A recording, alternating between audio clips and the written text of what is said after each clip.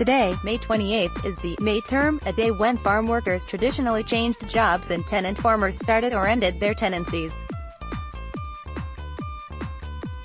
Many of my grandfather's generation treated their workers badly and often referred to them as farm servants. They worked long, hard hours, often for low rates of pay that included rent-free, poor-quality, tied cottages as part of their terms of employment.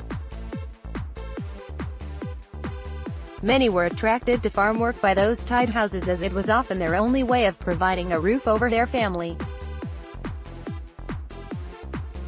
Times change and the farm workforce has dwindled to a fraction of what it once was. Better employment terms specified by the Scottish Agricultural Wages Board, auto-enroll pensions, record low UK employment levels and increased competition for workers throughout Europe all add pressure to farm labour costs and availability. Throughout the food supply chain, businesses are finding it more and more difficult to attract and keep the staff they need. It's more important than ever to be the employer of choice and get the best from the workforce. While the current labor shortage facing agriculture has been well reported, some experts argue this is partly due to a shortage of good employers.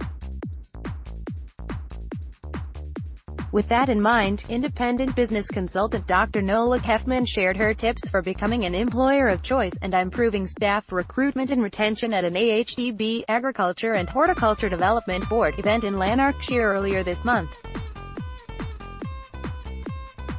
Based in Ireland, Dr. Hefferman has spent many years in the field of leadership and workplace psychology and says that the best businesses have leaders who are self-aware, interested in people, eager to improve the business, and have a strong understanding of their own dispensability.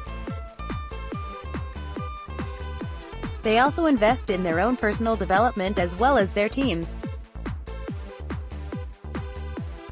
She said, professional development is critical, and while employers have strong opinions about whether to train their staff or not, they are often surprised to hear that they should look at their own training first and invest in their own ongoing professional development, especially in the disciplines of management and leadership.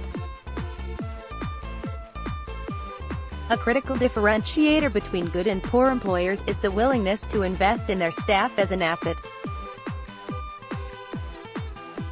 Involves providing or paying for skills training, not begrudging time off to do the training, and ensuring a supportive environment that has a tolerance for trial and error in the initial learning phases. Farming is unique because so many people have grown up with it, and have gathered a huge volume of experience before they even became an adult.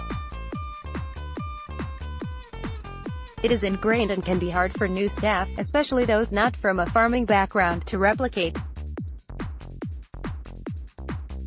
Dr. Hefferman explained, some farmers, managers can have a lack of tolerance expecting people to quickly get to their level, not so much with those without agricultural experience, but with those new staff members who do have that background.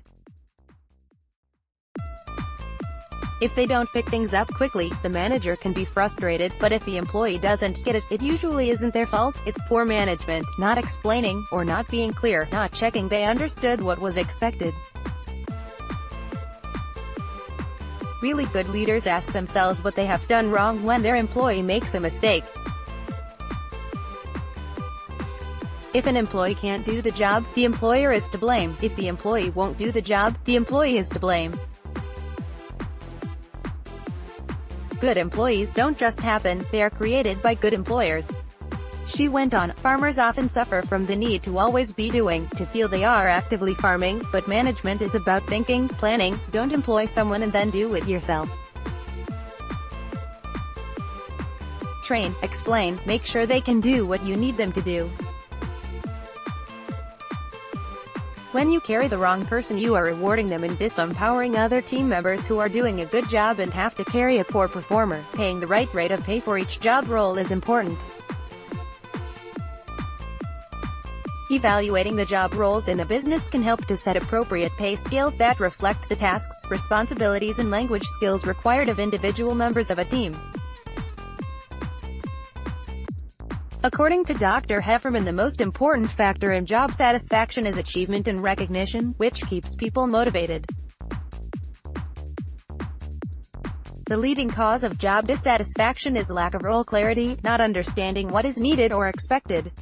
An interesting tip she gave her audience was that when employees leave, the employer should carry out an exit interview and be prepared for an awkward conversation, and for criticism, adding that knowledge will help the employer develop